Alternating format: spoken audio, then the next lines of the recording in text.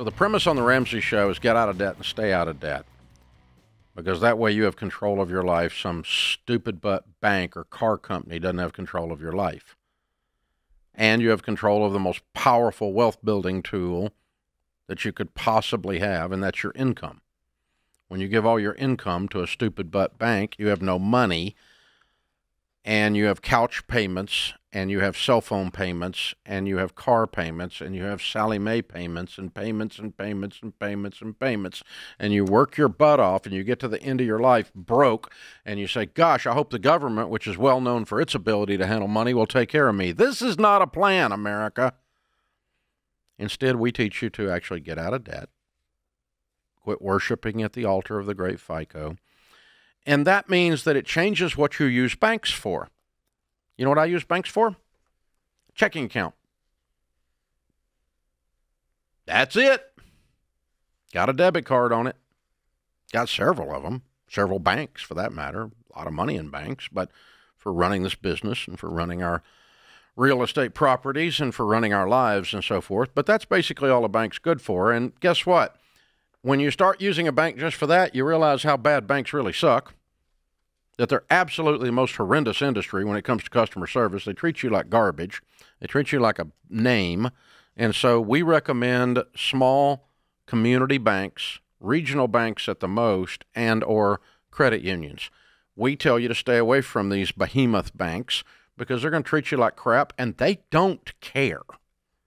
If you work for Bank of America, you should get a good job. If you work for Wells Fargo, you should get a good job, working for a good company, not the one you're working for. They're awful. And here we go again, like the 6th time in 5 years or the 5th time in 6 years. Yep.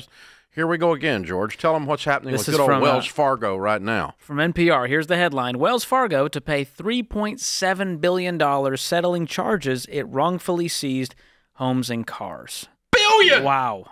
Billion! It's 1,000 millions. 3.7 thousand million. That's got to be pretty bad. So the CFPB, Consumer Financial they didn't Protection just Bureau. accidentally do this once. Wow. Okay. CFPB can do that. They just ordered them to pay billions in fines for this, and the Wells Fargo agreed to it, which means I'm guilty. They did it, which means they did it. Gosh. They would not have agreed to it if they didn't do it. Wow. You don't pay $3.7 billion just to keep the CFPB happy. You go to court if you're right, but they're wrong. They did it. And the CFPB knocked them in the head. This is awesome. So here's what happened. People had their cars wrongfully repossessed by Wells Fargo, and the bank took actions that resulted in borrowers wrongfully losing their homes, according to the order from the CFPB. Other customers were wrongly and improperly charged overdraft fees on their checking accounts. Yikes.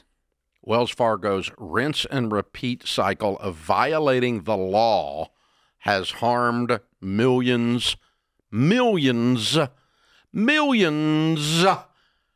than one of American families, the CFPB director said. I don't know how you pronounce that. Rohit Chopra? Maybe that sounds right. Chopra something, yeah. Wow. That's pretty wild. And so under Wells the terms Fargo, of the order, Wells Fargo will pay $2 billion to millions of customers who were harmed, and the bank will pay a $1.7 billion fine. This is wild. And it's weird that they're such repeat offenders. You'd think they'd learn their lesson after having to pay, which tells you how much money they are making off of you, America, if they've got just $4 billion laying around to pay fines and they just move on with their day. And they build big buildings downtown. You know what this is called at Wells Fargo, don't you? What's that? Tuesday. Gosh. It's a drop in the bucket for these big banks. Just another day at the bank. And tomorrow you'll see their name on the newest stadium in your town. Going, well, how is this possible? Yeah. Because they're screwing everyone over with this kind of behavior. The bank framed the settlement as a way to move forward and reform the company's scandal-ridden past. Nothing says, we're doing great and not guilty, like we will continue paying billions of dollars to make ourselves look good. Goodness gracious. Okay. Well, if you bank with Wells Fargo, now's a good time to not bank with Wells Fargo. Time to look for a new bank. What was the other one? It was Bank of America that actually foreclosed on a house that had no debt on it in Florida. They did that. So I always said, we've done research and 100% of the foreclosures occur on a home with a mortgage. That's actually not true. There was that one time at Bank of America foreclosed on a house that had no mortgage on it in Florida, and boy, did they get their butt sued off for that one. Oh God! But these guys are they're like big tech, big fintech here. Is if you're Google, if you're Apple, you're larger economically than most countries, so you're somewhat insulated. If you're Wells Fargo, you're somewhat insulated. They had a thing that was it 24,000 employees. You'll have to look that old article up. That's like 4 years ago. 24,000 employees had falsely opened accounts in the customers' names, if I remember the story correct. So these are bankers trying to hit their quota and get their sales bonuses, because that's really all a banker is now, is a bad salesman. And in order to hit their branch quotas, 24,000 different employees had falsely opened accounts in order to hit. I may be a little bit off on the year or whatever, but I'm not off on the idea. The concept happened. And it's one way to do it. That was also Wells Fargo. That's part of their scandal-ridden past. You guys. How do you survive how do you still have customers after all this and people still go there and sign up for an account today? Well, knowing all of this, there's a couple of ways to grow a business. One way you grow a business is you do a great job serving, and you get bigger and bigger and bigger and bigger. You do a great job at your restaurant, and somebody wants you to open another one, and then somebody wants you to open another one, and your sub sandwiches are good, and so then later on you're Jimmy John's, right? And so you do a good job, which Jimmy John's does a good job, right? So they're franchised. So you serve the customer, and you get big to scale because you just keep doing the right thing a lot.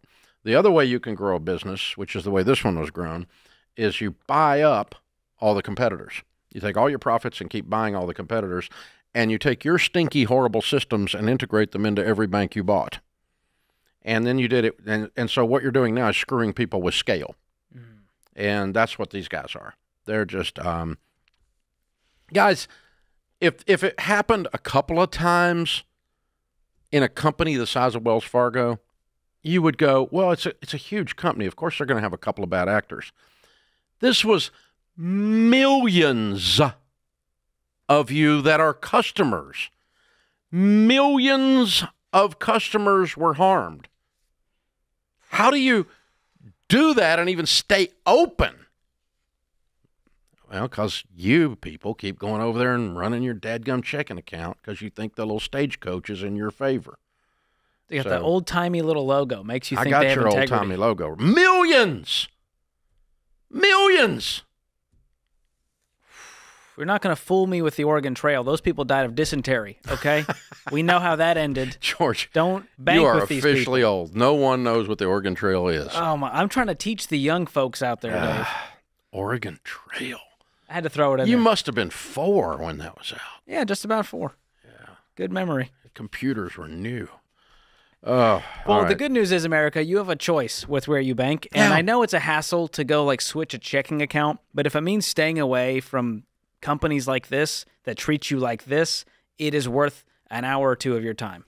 I just don't grasp why anyone still has an account at Wells Fargo or Bank of America. The only thing I can think of is if you got a mortgage and it gets sold to a different lender and it ends up with I'm talking Wells about Fargo. your accounts. Your banking is there. Yeah, that doesn't make sense. And do better. My car did not get repoed. I was not one of the millions. Wow. Well, it's because you own it. It's because I don't have anything to do with these idiots.